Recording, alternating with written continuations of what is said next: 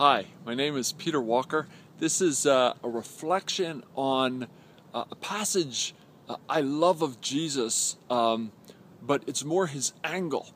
It kind of calibrates and awakens in me perspective. You know, sometimes I find myself pondering the divinity of Christ.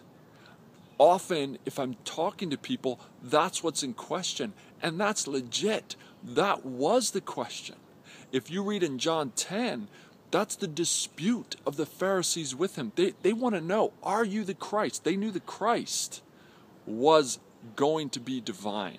Isaiah 7:14, Isaiah 9, they knew that the prophecies of the Christ was that the Christ, the Savior, the Messiah, was divine. And so they would come to Jesus and say, tell us, are you the Christ? And quite frankly, that is what Jesus was telling us, and it is that identity that he calls us to believe. So the question, the pondering, the looking at, the staring into Christ's divinity, that's the question.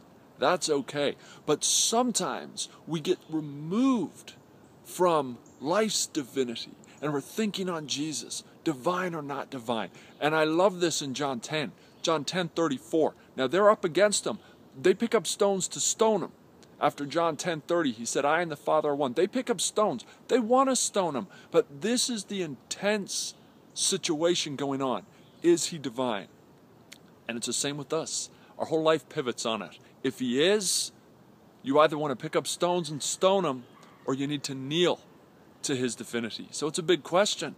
It'll cost us our life to answer that question. But Jesus, John 10:34, he turns to the Pharisees while they're debating, do we kill this man? He said, listen.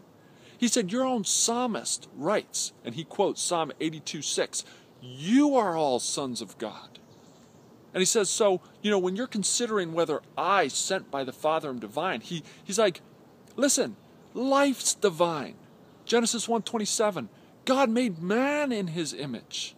Whatever about God himself expressed in human form. Colossians 1:15-20, Hebrews 1:3, Colossians 2:9. Whatever about Jesus being divine, Jesus says, you're divine.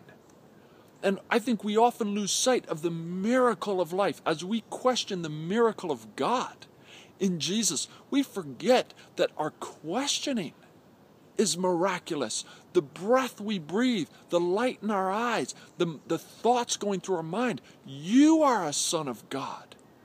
Psalm 82:6. Life is an expression of the divine. And then the question is whether this expression of God himself in his own creation, Jesus Christ, is God, is the one. But Jesus wakens us. And here's one reason we lose sight. Life becomes mundane to us, not because it's not divine or miraculous, but because we're so used to the miraculous.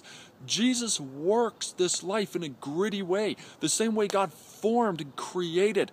Christ created. Mark 8:22-26. When Jesus heals the blind man, he spits and gets mud and rubs it in his eyes.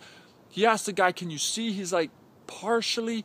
Jesus says, go wash, and he finishes what he began. The same way he will finish the faith in us that he began. But God works with processes. Jesus worked with processes. We are in process, even as we consider, is Jesus the Christ? But then Jesus said, but don't forget, you're divine. Life's divine. Everything is of God. Psalm 24:1, the earth is the Lord's and everything in it, the world and all who live in it. Ezekiel 18:4, all souls are mine. God said, in questioning Christ's divinity, just remember, your questioning, your mind is God's divinity.